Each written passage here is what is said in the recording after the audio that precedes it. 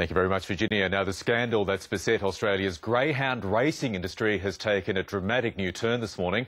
Hundreds of internal emails from Greyhound Racing New South Wales have been obtained by the ABC under Freedom of Information laws. Now, they suggest that management knew that some of its staff had in fact tipped off trainers about previous live baiting investigations.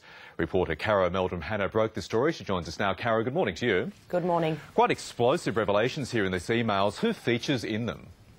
A series of emails. Look, a lot of management are discussing and strategising prior to Four Corners broadcasting earlier this year the shocking vision of live baiting.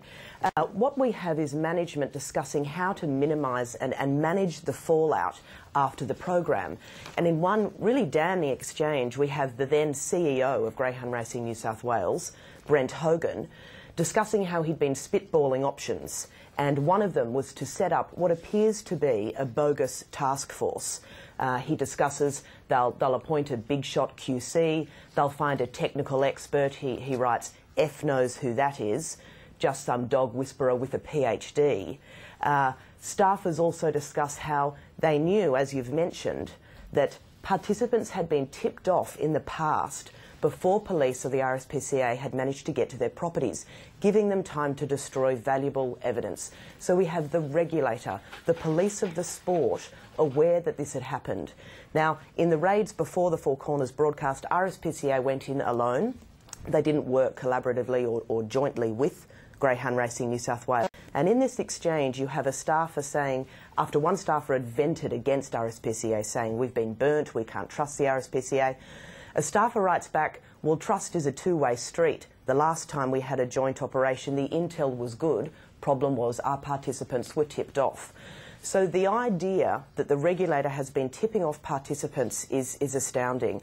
And the head of the RSPCA New South Wales says he is appalled and disgusted by these revelations. And also, Kaye, some of these emails give the lie to the proclamations of innocence by Greyhound racing authorities at the time of your report that they knew nothing of the mistreatment of dogs in training situations. Indeed, the emails revealed that Greyhound Racing New South Wales was involved in investigations into at least 5 different separate incidences of live baiting in around the year leading up to that Four Corners program.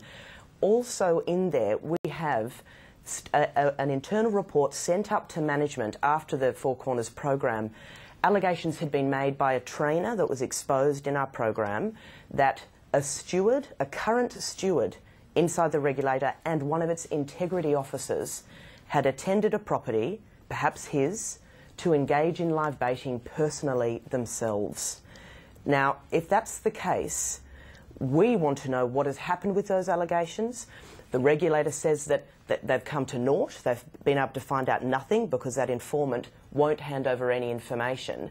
I don't know if that's good enough. We also have discussions too of these staffers are wondering, you know, what exactly the vision was that Four Corners had. And in a really disturbing exchange, a couple of staffers are writing about, ooh, I wonder if they've got their hands on the drunk dogs vision. Now, what we understand that to mean is that the regulator has of dogs that have been given alcohol and are racing drunk in order to slow them down and rig a race. Yeah, just truly amazing stuff, Kaye. Finally, and very briefly, you have calls in your report today from senior figures in New South Wales politics, questions about the independence of this Commission of Inquiry the New South Wales government has set up.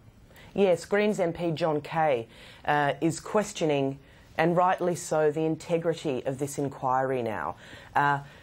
Greyhound Racing New South Wales chose for their task force Michael McHugh, a former High Court Justice, a QC, to lead their task force.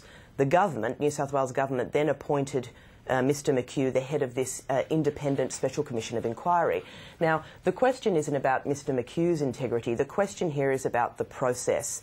And can this process now be trusted, considering what these emails reveal about the true conduct of the regulator and the cynicism here, the breathtaking levels of cynicism before and after our program broadcast. OK, Kaye, nice work. Thanks very much for joining us this morning. Thank you.